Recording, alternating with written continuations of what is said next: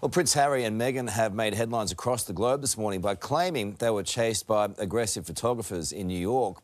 But a taxi driver and the mayor of New York have weighed in, offering slightly different versions of the events and disputing claims it was a near catastrophic event. Oh, I don't think that's true. I think that's all, exaggerated and stuff like that. So don't read too much into that. But as far as you're concerned, when they were in your taxi, did you feel like you were in danger? No. New York City is the safest place to be. I would find it hard to believe that there was a 2-hour high-speed chase. That would be, I find it hard to believe, but we will find out the exact duration of it. Oh, to cut through all the Royals' BS, Royal Editor at the Daily Mirror, Russel joins us now. Rusty, lay it on the line. I mean, what is doing here? I can't get a take on it.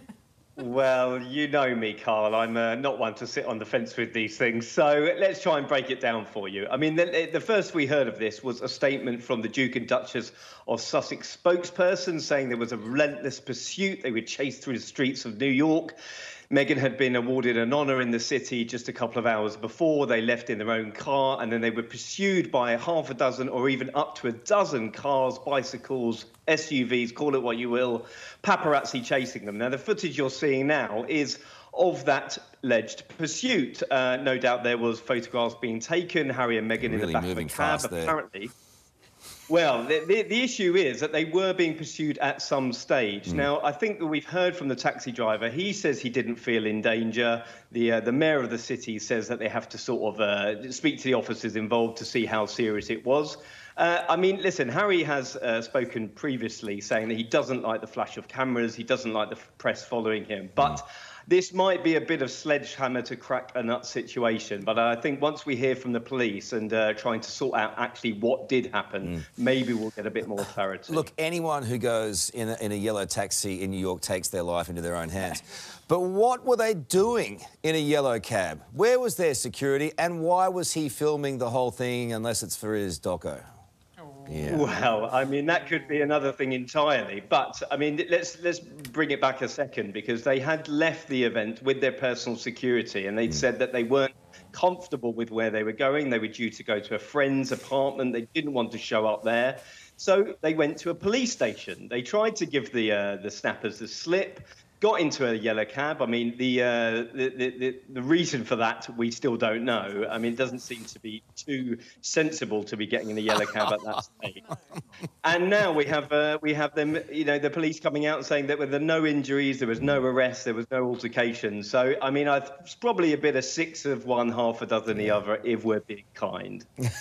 We'll err on the side of kindness this morning, Rusty. Love your work. Thank you, Sarah.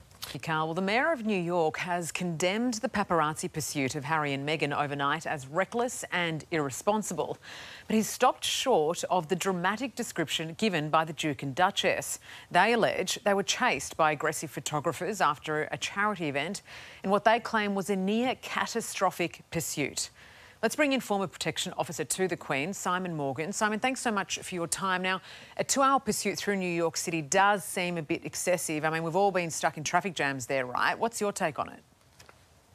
Yeah, good morning, Sarah. I think that's one of the inaccuracies when you first hear the report. A 2-hour car chase through New York. I mean, most of us would probably be stuck in traffic for 2 hours going through New York and any other major city. And I think the use of the language initially was very emotive when we talk about catastrophic car chases, and we know certainly from the Duke's perspective what he means by catastrophic, because that's how his mother was killed in 1997, and he firmly blames the paparazzi for that and their relentless pursuit of her at that time. Do you think that's why, perhaps, I mean, particularly as you mentioned there, Prince Harry being so emotive about this, that's the first thing he would be thinking about, obviously, not wanting that same fate. He has in the past likened his wife to Princess Diana. Yes, he has, and that's been very well documented. And the situation that developed last night, yes, he's actually in that situation at the time, and he's most probably thinking of the things that he said, and then he's looking back to the death of his mother as well. So it's kind of quite a traumatic incident kind of for him from their perspective. And certainly you look at it, and as with a lot of incidents, there's always two sides to every story, and it is different people's frames of reference that actually kind of create that narrative. You've been in aggressive pap chases in the past, so you know this area quite well. I mean, obviously there were cars mounting curbs, driving down the wrong side of the road, so definitely there would have been elements of danger involved there.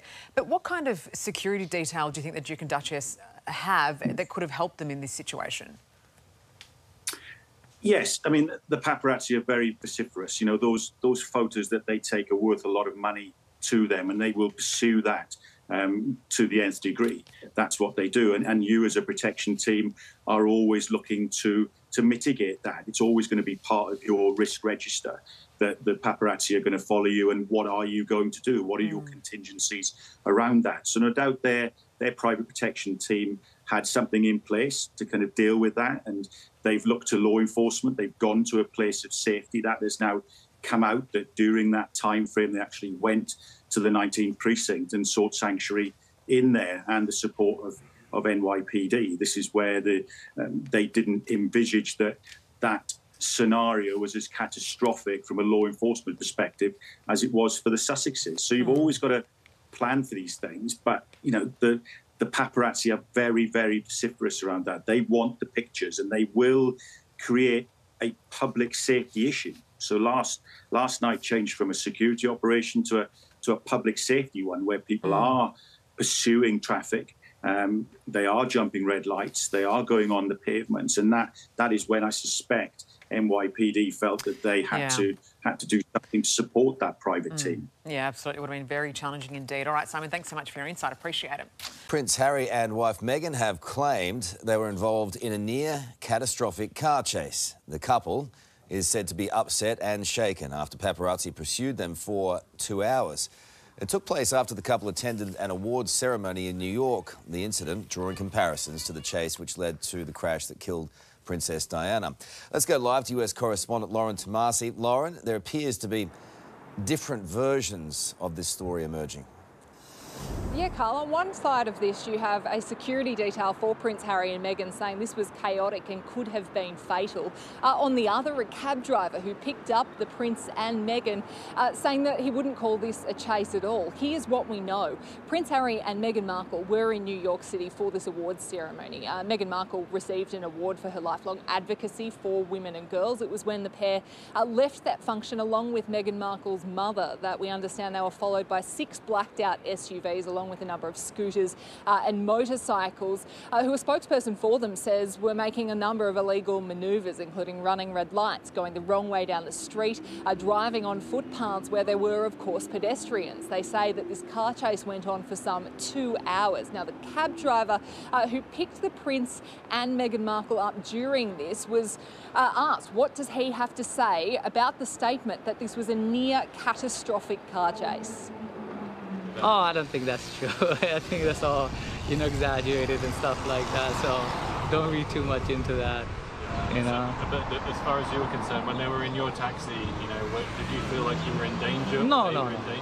New York City is the safest place to be. I would find it hard to believe that there was a 2-hour high-speed chase. That would be, I find it hard to believe, but we will find out the exact duration of it. That was New York City Mayor Eric Adams there. He did go on to acknowledge the circumstances of Prince Harry's mother's death, Princess Diana. We know that Prince Harry, of course, holds a lot of anger about press intrusion. He blames that for Princess Diana's death. Now, New York City Police Department have confirmed they were assisting that security detail, but say there have been no reported collisions or injuries in this chase, Carl. Plenty more to come on that yarn. Lauren, thank you. Welcome back. Well, Prince Harry, Meghan Markle and her mother are claiming they've been involved in a near catastrophic car chase with paparazzi in New York. The couple releasing a statement condemning the 2-hour pursuit and accusing the press of threatening their safety. Joining us to discuss, Independent MP Di Lee in the studio and editor of the Sunday Mail and Saturday Courier Mail, Anna Caldwell in Brisbane. Good morning to you both. Now, Di, they're making it sound like quite a serious incident. Others have said it wasn't quite that bad. Well, you can just see on the television screen the caught in a very obviously traffic jam street there. Look, besides the paparazzi chasing the royal family, I mean, I don't know what's the whole interest in that. But obviously, if they're trying to kind of make it sound like what happened to his mother, the late Princess Diana, then I don't think it's a comparison.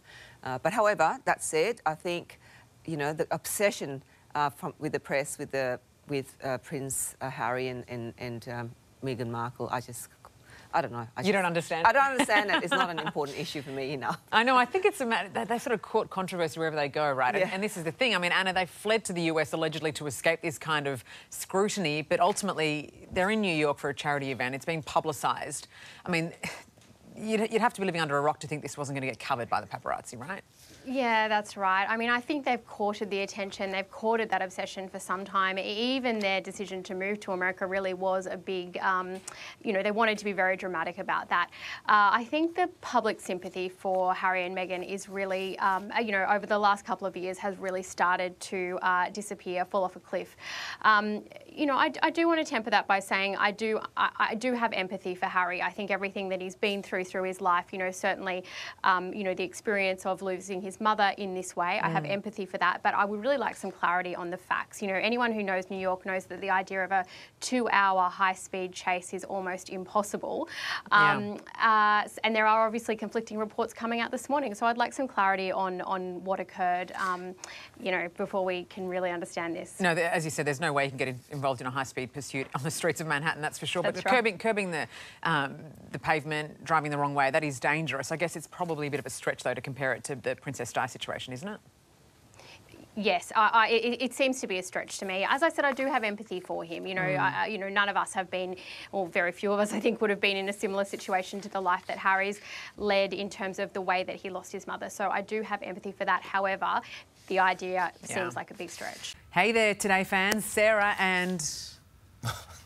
What's my name again? Oh my goodness, Carl. Hey, thanks for watching our YouTube channel, though. Subscribe now for more news, special reports and amazing Aussie stories. And Carl misbehaving, Whoa, of course. that never happens. Always happens. What's she talking about? Always happens.